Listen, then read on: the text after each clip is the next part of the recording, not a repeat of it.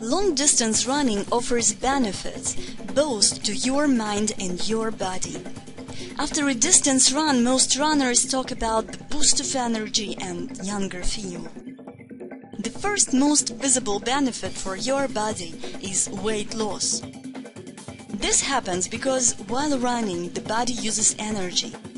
However, sweating that accompanies running is not responsible for weight loss. Any doctor will tell you that it is the heart and its rate that are responsible for weight loss. In fact, pulse range from the state of rest to maximal workload is divided into 5 zones.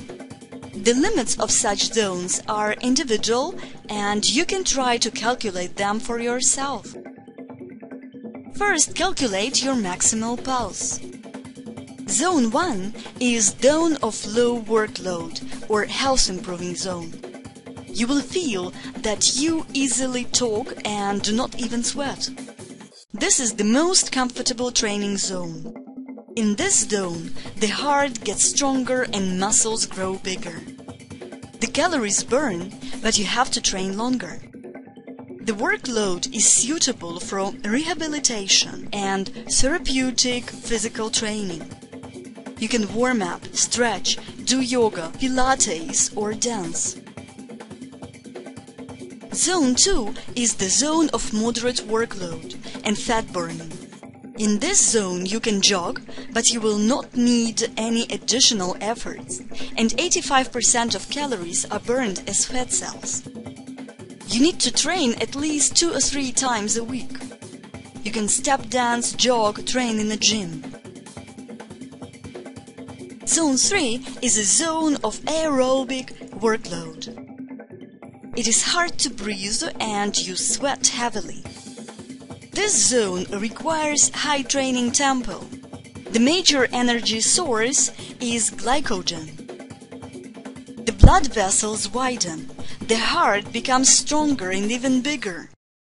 The major aim of such training is general endurance and cardiovascular health. Professional sports people train in this zone. Here you can cycle, distance run, and so on. Zone 4 is zone of anaerobic threshold. In this zone, the source of energy is amino acid from muscles. The muscles can't work too long in this zone. In about 30 to 50 minutes, the body resource runs out. Professional athletes know how to cope with this kind of workload. Zone 5 is the zone of extreme workload. Even professionals can't cope with such workload, and it should be avoided. Find out more about distance running at myfitnessdepot.com.